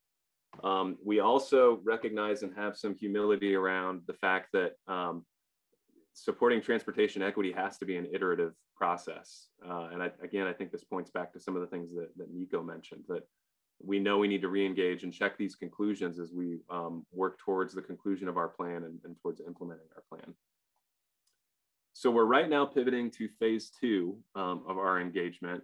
We've got a couple of different things that we're going to try to uncover maybe some themes that we haven't heard and hear some voices that we haven't heard in our earlier process. We're recommitting to these equity focus groups to try to talk to more folks that don't typically have a chance to engage in a planning process. And then towards the end of this, we're going to be going out to every council district. That's partially a way for us to broaden our engagement. It's partially a way for us to make sure our council members are more familiar with the content of our plan as we get towards adoption. And then this is the last slide. Again, want to be humble about some of the things that we're still struggling with. We have got some political complications we're trying to work through in terms of a potential countywide sales tax referendum that a mayoral task force has suggested the city and county should pursue. The primary purpose of that would be to support light rail investment and other modes of transportation. There's been some regional conversations, some pro, some con around that, as you can imagine. Just to even get to a referendum, we'd have to get support from our North Carolina General Assembly, which has historically been a very conservative and not necessarily supportive of large cities, to agree to let us to take that issue to voters. And then beyond that, I'm curious to know if other cities are in this situation. We are struggling right now with delays in census reporting and redistricting, which may result in us postponing our 2021 elections until 2022. And so we're sort of in this limbo around elected leadership around a potential funding referendum. And of course, the plan that we have to prepare needs to work with or without a successful referendum, with or without new city council members in place. So that's just some more disruption that we have to look forward to. I'd love to get others' thoughts on this. And with that, Jean, I'll leave it to you to shepherd us into the next part of our agenda. Great, thank you so much, Scott. Well, you know, this has been so interesting to hear the different ways that each of you have really worked to respond to changes and disruption that have differed a little in each of your cities. And we've had some great discussion in the chat. I want to start with a question that I think will capture some of the comments we've heard. And I want to hear from each of you, and then have Nico and David have a chance to chime in too. There's interest in how you may be able to sustain the new processes, kind of the faster decision making that you've been able to put in place out of necessity in the last year. How is that sustained beyond a state of emergency when there's, you know, a different layer of reasoning that's helped push that forward? And just for each of you, you know, part of sustaining that is, you know, Warren, you mentioned that it was critical to your success that you had leadership from multiple departments kind of weighing in on some of that fast decision making. You know, how does that scale and sustain itself? And Julianne mentioned this really being a shift towards being more in the community and recognizing the importance of that. You know, how does that scale and how does that sustain itself in the new process? Nick talked about some of the longer term goals that Portland's program is working to serve around health and safety and business success. How do you translate from the short term experience to really continuing to tie it to those longer term goals?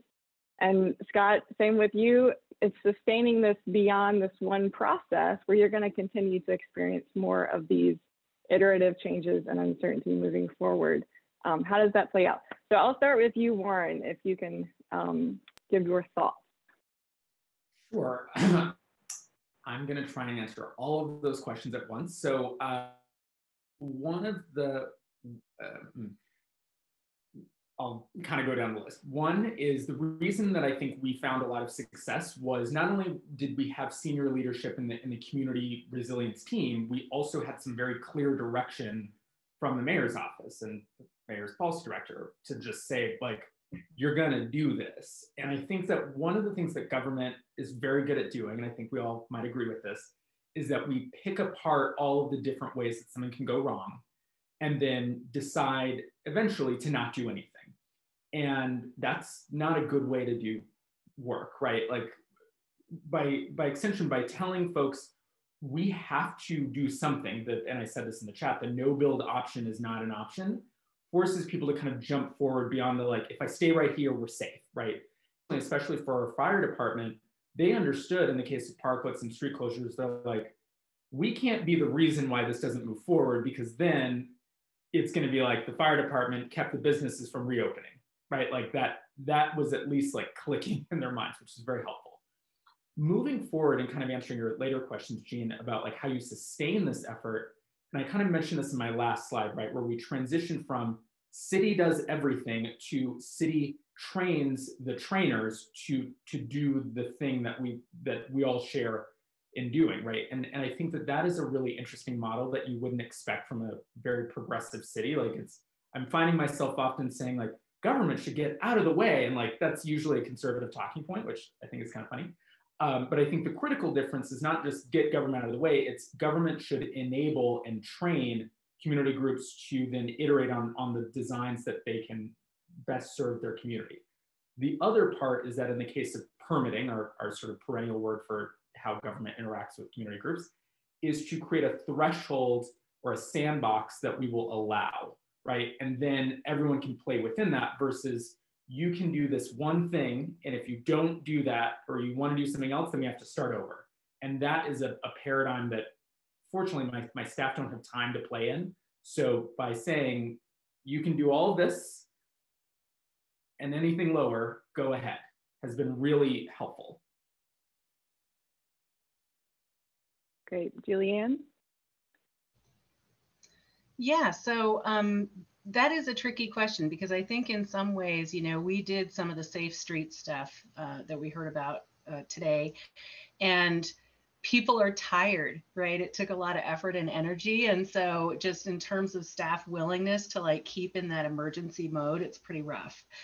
But what I will say is we've talked about a couple of different strategies that I think are getting traction at a higher level. One is the creation of pods, if you will.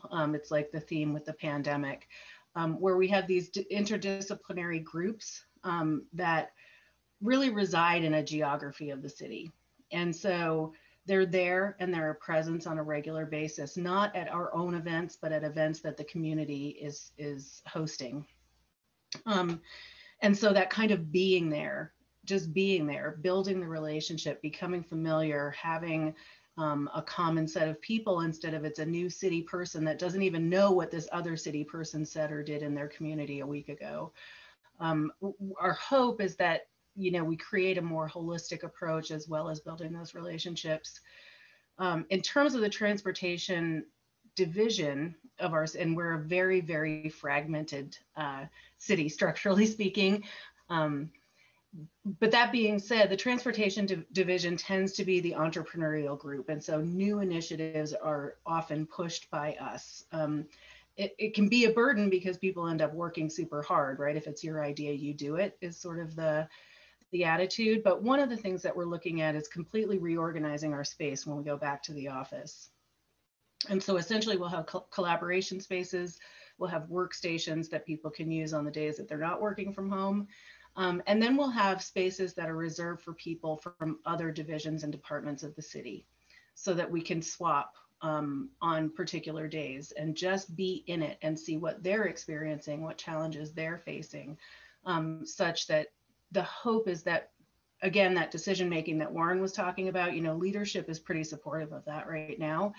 And I think that getting a full staff understanding of everybody's challenges and strengths will help us do better in that regard and have things move a little more quickly. Nick, would you chime in?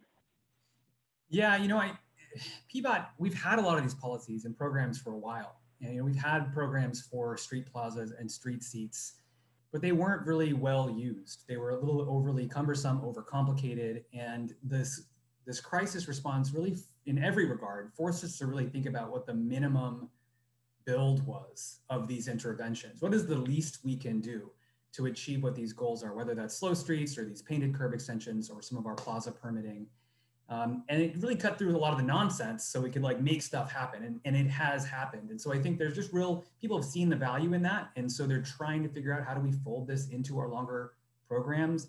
I don't know if it's going to be quite as simple as and no nonsense as it was during this crisis, but I think that everyone sees the value in being able to deliver quickly, get those benefits today rather than tomorrow, and to help people embrace these tools. So we see the value in it, and we're having those conversations right now. How do we transfer this into our long range systems? Yeah, Scott.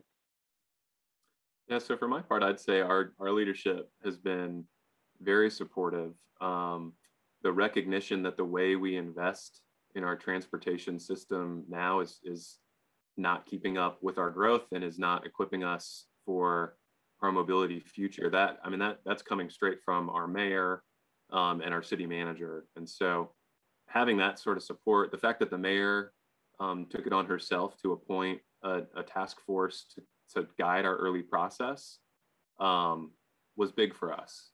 The other thing that I think has helped us a lot is we're following the comprehensive plan effort. And so the comp plan's already been out in front doing a lot of this good work around engagement. I mentioned those spatial patterns of inequity that have become a real focus of our entire citywide planning effort. The comp plan, those are the folks that really uncovered that and described it in a way that became resonant for our community. And so we've benefited from a lot of their good work. And I suspect that is something that will continue to be resonant moving forward. It's become a real theme underlying all of the planning efforts that I mentioned up front. Great. Nico, you want to chime in? Yes. Oh my God, I love this conversation. I love these presentations. I mean, and this is really interesting conversation that we had as we were preparing for all this as well. Everyone more or less said, you know, high touch is hard. It's exhausting, right? It takes a lot of time, and it might be hard to scale. So, you know, this thing that we were all able to do is this intense kind of moment. What's the future of that? And I have to say, I love the answers that all the cities are coming up with, right? There's a whole lot of like talking about how you relinquish control in a way that you're saying, I don't need this exact thing, but you know, within this is okay. I think Warren's kind of description of that was fantastic. And what Nick said, you know, what's the minimum we can build to make stuff happen? Like that is such a different attitude from government, right? That is like to me, that is the shift like happening in real time. And one thing that I think is really interesting to point out as well, the thing that Warren was saying, right, of like, you know, trying to empower communities, like train the trainers, all this, right? It turns out that completely aligns with all the stuff that we're learning needs to happen for equity to happen, right? Like giving away some of the control. And the really nice thing I think that we're seeing in a lot of the examples that were just talked about is it's not a whole free for all, like, okay, I guess like we don't know what's happening. We're giving everything. You're saying instead of being super tight about this, you're expanding what's possible and letting people work without that. And it changes the role of the city to almost be as a catalyst and enabler, right? Not just a doer, right? And not just a regulator, right? You are like helping enable these other things. This is, it's been really fun to have the conversations with all the cities over these last months now, to really see a shift in like how, I mean, it is becoming like tangible. Like there's like, I think ongoing, more permanent changes to how the cities are thinking. David, are you seeing similar, you know, capacity to sustain in the transit realm? I think jury's still out. I mean, I think there's two factors that are related to each other. One is popularity. If something's popular, you know, if a pilot, you know, and I think they did a lot of when in the Bloomberg administration here, you know, that, oh, well, we're just going to pilot this. And then, of course, it's enormously popular and nobody wants to take it away. But the other part of it is leadership. And so we see that as very important. And when something's popular, it makes it obviously easier for leadership. And so, for example, when, you know, I mentioned San Francisco Muni, and when you have a really resolute mayor, like Mayor London Breed, and the appointments she's made to the Muni board and her leadership in the pandemic, is like, we are doing this. And when you have a charismatic transportation commissioner like Jeff Tumlin, who is the commissioner, you know, for controls the streets in Muni, and he's out there all the time saying, look, this is what we're doing, and including bad news. I mean, he had to tell wealthier neighborhood, you know, we're taking your bus service away because we have only so many drivers, because we have so many on sick leave, and we got to put them over here on these routes. So that's a case where leadership is actually helpful in doing something that is at least temporarily unpopular. Absolutely. I am going to ask, we had a question here that is specific to some of what we're describing of distributing power and really enabling others in the community. Are you testing out any new mechanisms for providing payment to community-based organizations or community participants in this broader process? Has that been feasible, something that's been prioritized in a new way? Gina, I can take that real quickly just from our experience. I mentioned that, especially as a part of those equity focus groups, paid participation is something that became important to us. We just made that a part of the consultant contract expectation. So the consultants had a public engagement plan, and it needed to include paid participation for these types of focus groups. And in that way, sort of passed it on to them and made it clear that was something we needed to do. We did the same thing. I love that idea, Scott. So one of the challenges that we're finding is that, you know, we can bake our project teams to include, you know, CBO participation. The issue though is that, I can't remember, maybe it was Nico or maybe it was Nick. One of us mentioned that that doesn't build trust with the community. Like, and this is the challenge that I think Oakland's running into especially, is that when you only engage about a specific project, then like all of those lessons learned just sort of stick to that project. Whereas having, oh, it was Julianne, because you're talking about neighborhood specific engagement, right? That's the thing that we're trying to build, that is sort of divorced from project specific engagement and developing long-term relationships. We have a couple of different ways that we're trying that out at, like, literally as we speak, which is one, using our Oakland Fund for Public Innovation. The mayor started a separate philanthropy group that has a mayor's fund effectively that channels all of the philanthropic dollars that we receive, and we can direct where that money goes. And it just makes it a lot easier to pay CBOs directly. So that's option one. The second is, back to my train the trainer, is that for the cultural markets, we can issue, you know, up to certain amounts of like direct payments to an organization that then can pay each individual merchant underneath that. So we're just playing around with a couple of different options. But ultimately, at the end of the day, our contracting needs to be streamlined so that we can pay the people who we are trying to pay, while also avoiding the historic concerns of government corruption, I guess. Great. I'm going to ask one more question, and then we're going to shift over to our breakout groups. I really appreciated one comment. I think this must have been something Scott said, of freeing ourselves from designing around peak hour. And I'm curious your thoughts on, are we there? Have we arrived at this point where peak hour is not really determining all of their decisions of right-of-way and how infrastructure and services applied? And if so, you know, how does that fit within this framework of plan, pilot, evaluate, and pivot? How are we going to shift in that direction? What implications do you see it having, or pushback? I won't speak for the other cities. I'll just acknowledge that no, we're not there. I mean, we're in the city of Charlotte. It's easy for me to say that, but there's 8,000 city employees who work for the city of Charlotte who have different perspectives on this. And sometimes I feel a little bit like, you know, the memes, what my mom thinks I do, what I really do. I think there's a meme out there somewhere that's about how we think we do transportation planning and what we really do. I think that we think we start with Vision Zero, safety, designing for livable communities. I think in a lot of cases, what we really do is look at the traffic model and say, how many cars per hour do we need to move? And then how do we try to keep people safe and livable within that? And we're still struggling, I think, to flip that. No matter how many times, you know, planners within the organization might say it, it's still a struggle to make it true.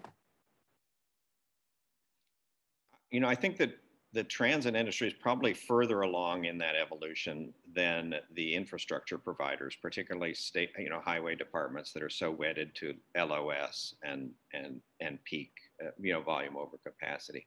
But for a transit agency, there actually is a financial, it's, you know, you know, asset utilization to, you know, to purchase a, you know, if a quarter of your bus fleet is only being used like 4 hours a day, that's not a very good investment. And the complexities of split shifts on labor also, you know, not so good. So I think with transit agencies, there is that self-interest in recognizing a less peaky world is a good thing. I want to jump in on the earlier one too, that Warren, I really like when Warren's talking about community-based organizations. I'll give you one from the transit world, which is Metro Transit, Minneapolis, St. Paul, Twin Cities region, and the work they do on locating bus stops and the engagement on a professional basis with community-based groups, but blending that with good data, because you can't do it entirely on anecdote. And it's not always the loudest voices, and even community-based organizations that purport to be community-based, you know, there's got to be some data validation on some of it. So they use census data, ridership data, combined with lived experience insights from groups. I'm deciding, and specifically about deciding where a shelter should be, if you have what the best locations for bus shelters is. So there's an example if you'd like to look at. Great. Fantastic discussion. I wish we could continue to talk about this, but we hope that there'll be some good discussion among you all. So we've structured this to have just about 15 or so minutes in a breakout group to talk a little more in depth. Our thinking is that one of you in your group will share a project or plan that you are working on right now that's facing or likely to face a disruption or some kind of new uncertainties that you're grappling with. And your group can just talk about some of the tools for thinking differently and piloting new approaches and evaluating and pivoting. And to keep this concise, we're asking you to share your story. One of you share a story that the group can discuss as if you are on the elevator and your mayor has just stepped on the elevator and she looks over at you and she says, "Hey, how's your project going?" And you have to respond. Warren shared that this was one exact experience he had when they were launching Slow Streets and getting tons of feedback about the first run of that. And you're in that moment of communicating, here's what we're hearing, here's how it's going, and here's what we need to change. So with that, you should each breakout group should have one of our panelists as your helper, but this is really informal discussion to walk through these examples. And I will be honest, this is my first time creating breakout rooms, so we will see how this goes. Okay. We've got faith in you, Jean. Oh, okay. I've got you all assigned, and let me make sure you each have a person. Oh man, Zoom automatically put a co-host in each session. Okay, I'm going to open the rooms.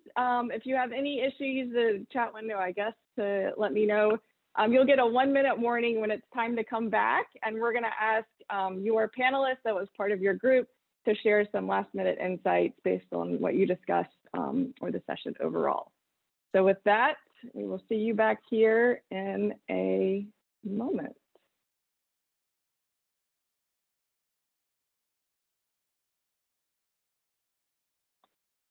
Yay, we did it. You're back.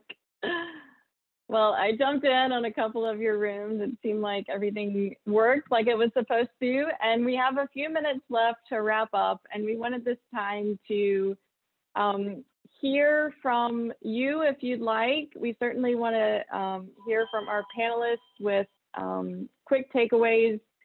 You know, not really looking to rehash the project you discussed in your group or all of the ideas you came up with, but really want to hear some of the aha moments. And was there anything that came out of your group that really would benefit others to hear some of the key takeaways? And I'll start by calling on each of the panelists. And if you want to add your own comments in the chat window or raise your hand with your little raise your hand icon, you're welcome to. Julianne, I see you up in the corner. Do you have any final thoughts and any major takeaways from your breakout group to share? Yeah, so I think with our discussion, the thing that jumped out to me most was, you know, in trying to help with the endurance of change or help respond to things a little more quickly. You know, finding a champion was a big theme that we talked about, but in particular, tapping into what already exists as far as your master plans of the city, for example. And if there are practices that directly contradict those things or get in the way of those things, frame it that way and try and knock down the barriers. Yeah. Let's see, Nick, can you share some of what you all discussed? Were you and Scott in the same group? Yes, Scott joined my group. We had a small group with a good discussion, kind of bouncing around a little bit. And we kind of ended starting to reflect on some of the tactical urbanism type quick build projects and what that can really do to kind of really just changing the conversation, not just show people what the future might be or inspire people about what the future might be, but just fundamentally changing that dynamic and as far as that relationship.